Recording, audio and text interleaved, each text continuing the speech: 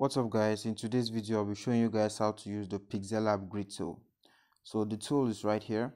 First we're going to look at how the button works, or the tool works, and then we'll try to use it on a project. So let's get it.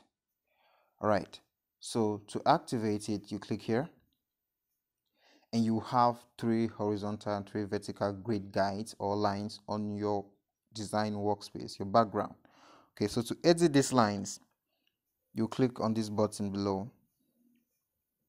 Now, you see each line will now be having 2 holding spots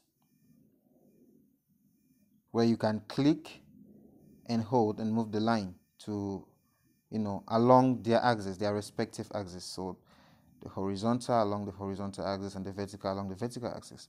All right. So now I want us to look at these buttons below. Now, at this point, when you're currently editing the lines, you cannot touch any design elements. You can only work on the lines. Okay, so when you're done editing the lines, you click here. You can go back to touching your design elements. You'll be able to highlight your elements. Like right now, I cannot highlight this text until I click here. All right, so let's look at these buttons below. So the first button is to add extra vertical lines. Okay, so when I click on it, I'll be adding more lines, vertical lines, closer to the one that is highlighted. Right, so the next button is to add a horizontal.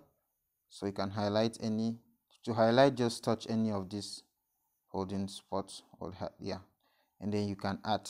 All right, so the next button here is to delete a line, be it vertical or horizontal. So if you want to delete a vertical line, touch any vertical line and delete. You go to the next highlighted vertical lines and you just keep deleting.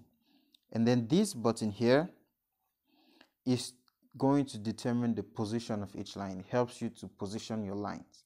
So if you don't want to use your finger, you can use this, but I always prefer using my finger, because this one right here is telling you that this line that is highlighted, it's a vertical line, it's currently at 82% to the right side of your design workspace. Okay, so you can choose to reduce it or click and you drag. So for example, let's put it at 50%.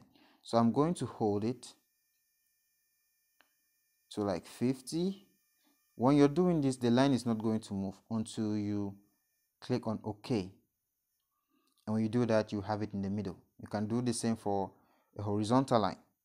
Okay, you click on the same button, you can have this one is currently at 75%, and then you can decide where you want it to be. Right.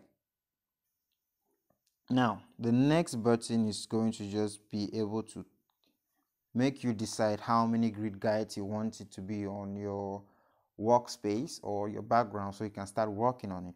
So now the default when you open the button or the tool is always 3 vertical, 3 horizontal. So you can now say I want 2 vertical, 2 horizontal. You click on OK, and that is it. So that's all about the grid buttons in the tool. So let's try to use this on a project.